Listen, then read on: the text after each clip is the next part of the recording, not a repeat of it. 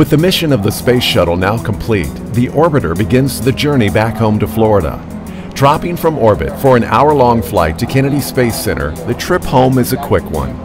Long before the deorbit burn begins, the remaining members of the NASA spaceflight team return to KSC, where they are bused to the center's shuttle landing facility. It is here at the SLF that they first welcomed the crew to the Space Center just over weeks before. Now they will welcome them home again, but this time with a safe and successful mission behind them.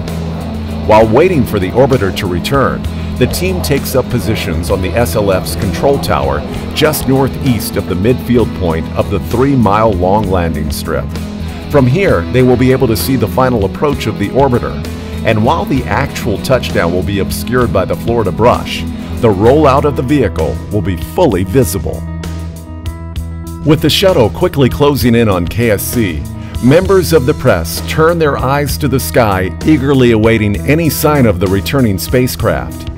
But well before they can sight the vehicle, they are greeted by the telltale twin sonic booms, marking the point at which the orbiter drops below the speed of sound and heralding the arrival of the spacecraft in the skies above the Space Center.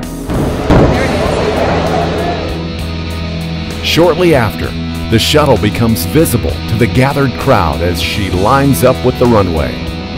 Quickly but smoothly descending through the clear Florida sky, the orbiter makes a silent approach to the 15,000-foot runway below. Members of the press standing by begin snapping photos and videos as quickly and as smoothly as possible. Like launch, they only have one chance. The shuttle won't be making another pass. As the orbiter touches down, cameras zoom tight to catch the final moments of the vehicle's nose in the air and the deployment of the ship's drag chute. The nose gear touches down just as the spacecraft rolls through the midfield in full view of the press.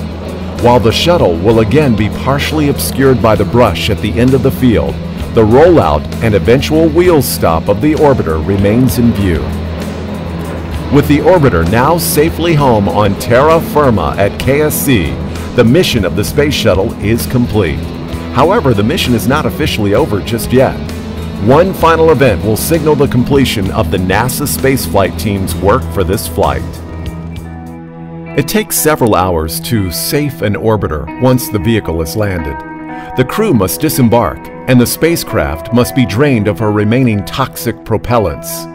With these tasks accomplished, the dedicated team of KSC technicians begins the process of towing the shuttle back to her space-age garage, or OPF, a short distance away for final end-of-mission processing.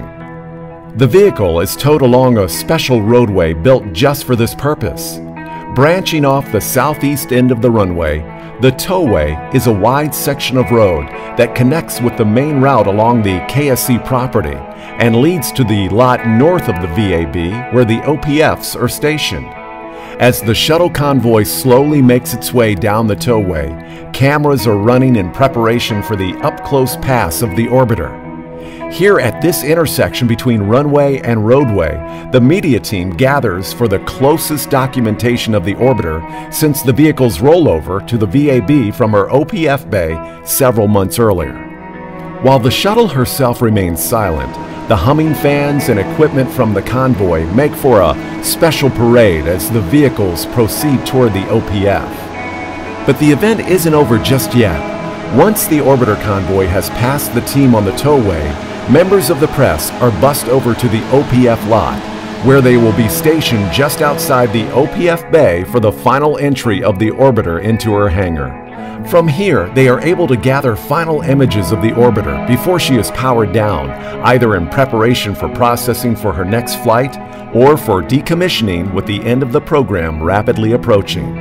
Either way, it is a somber moment for the teams who have gathered to witness the event.